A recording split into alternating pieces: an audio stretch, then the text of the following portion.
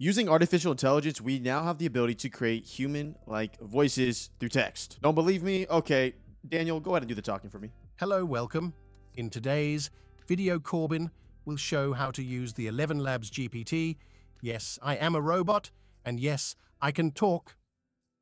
Okay, that's creepy. But in today's video, like it said, we're going to be checking out the ElevenLabs text-to-speech GPT. Let's jump in. So if you're not familiar with ElevenLabs, it gives us the ability to take like text inputs and get crazy speech outputs like that.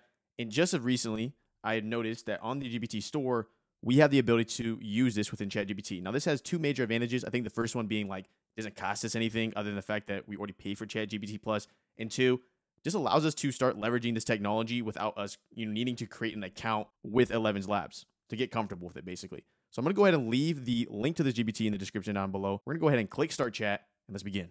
To see how it looks in the chat interface, let's go ahead and simply click one of these pre-built text inputs. This one says, generate a short story for me, and then convert it into an audiobook, 2 paragraphs. First, it is generating the underlying story here. In the heart of a mystical forest shrouded in the mist, an owl named Oliver. Go ahead and pause if you want to read the entire story here. Now it's asking us what kind of voice we want to have for this text. Jarvis looks tempting, but I'm going to go with a different kind of voice here. We'll say number 4. So I'm going to put 4 here. Starting action, it's accessing the external database of ElevenLabs and all their API. It will now ask us whether it has the ability to access this data. We're going to say confirm. And let's see what this output looks like. Your story has been converted into an audiobook with a female voice, great for speeches and podcasts. Let's gut check it and actually see if this is true. So I'm going to go ahead and click this link. Moment of truth, y'all. Mind you, this is all fake. Like, this voice is fake. This is where we're going with tech. Let's go. In the heart of a mystical forest shrouded in mist, there lived a wise old owl named Oliver. Oliver was known throughout the land for his sage advice and deep knowledge of the forest's secrets. One day, a young deer approached Oliver, seeking guidance on finding the legendary glowing glade, a hidden meadow said to be illuminated by an eternal twilight that healed all who basked in its light. With a gentle... It's getting harder to distinguish. Now, yes, some of y'all in the comments might be like, Corbin, I can easily tell that's a robot. Okay, give it a couple more months, give it a couple more years. It's getting harder to distinguish. This stuff is becoming so good that when they get it down to the point where the latency between internalizing data, e.g. me saying hello, and its ability to, replicate that in a way to conversate with myself, like customer service agents and everything of that nature, it's going to be harder and harder to tell whether someone is human or not when it comes to audio perception. Let's continue this little owl story. Gentle hoot, Oliver shared an ancient rhyme that held the clues to the glowing glade's whereabouts. The deer listened intently, memorizing each line. Thanking the wise owl, the deer embarked on a journey filled with challenges and wonders. Guided by Oliver's words, the deer finally discovered the glowing glade, its beauty surpassing all tales. In that magical meadow, the deer found... Powerful.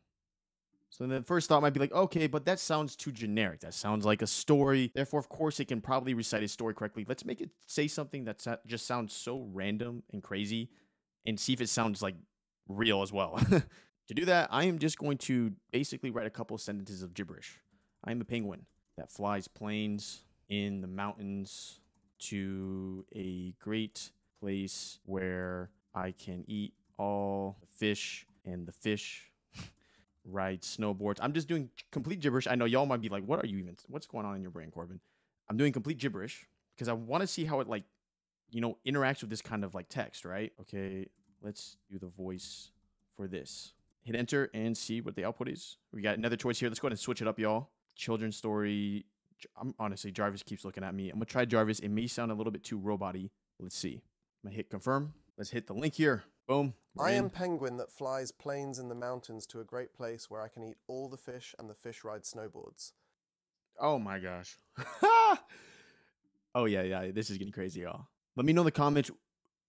Listen to that. I am penguin that flies planes in the mountains to a great place where I can eat all the fish and the fish ride snowboards. I think the only thing that kind of sets it off like possibly being fake is like it almost sounds too good. Like it's in a studio. When you're on a phone call, like it obviously doesn't sound that, possibly could not sound that perfect in that way. Imagine if they like were able to mimic the way that maybe a phone call would traditionally sound, like more staticky and everything of that nature. Also, Jarvis, super cool. I'm actually, that's the Iron Man Jarvis. Let me actually try like a real quick Marvel line. So if you don't know, Jarvis is in the Marvel series. What is Marvel? Or you probably know what Marvel is, but the Iron Man the robot, the AI in that universe. I'm gonna try this. This is Ultron, which was like the enemy in a way. I'm gonna say, okay, say this in a Jarvis voice. First thing that can be coming through your head right now. Okay, so we got Sora that creates videos that are coming harder and harder and indistinguishable. Harder to tell whether it's a real video or not. Now we're getting voices that are becoming harder and harder, indistinguishable. We're gonna get movies here, y'all. Like the combination of these two elements is almost seems inevitable. Kind of like that Thanos line. I'm inevitable. So I got part of the speech here. This comes from the movie. Listen to the audiobook. I was meant to be new. I was meant to be beautiful. The world would have looked to the sky and seen hope and mercy. Instead, they'll look up in horror because of you. It's a little bit off. It's a little bit fast. Obviously, we could probably add more commas and stuff like that to enunciate parts of it more. But overall, this is pretty solid. Go ahead and use it yourself. It's completely free in the sense that you don't have to pay anything to ElevenLabs to start leveraging this kind of technology, which is pretty cool. I'll leave the description down below so you can click it right away. I'm going to leave a playlist at the end here, which we're dumping into the GPT store and everything about GPTs. Without further ado, y'all, I'll see you in the next video. That's the playlist I was referring to. This is a random video based off your clicks. Is the algorithm good or bad? Is YouTube taking you in the right direction or not? And that's my face. Let's see what happens in the next video.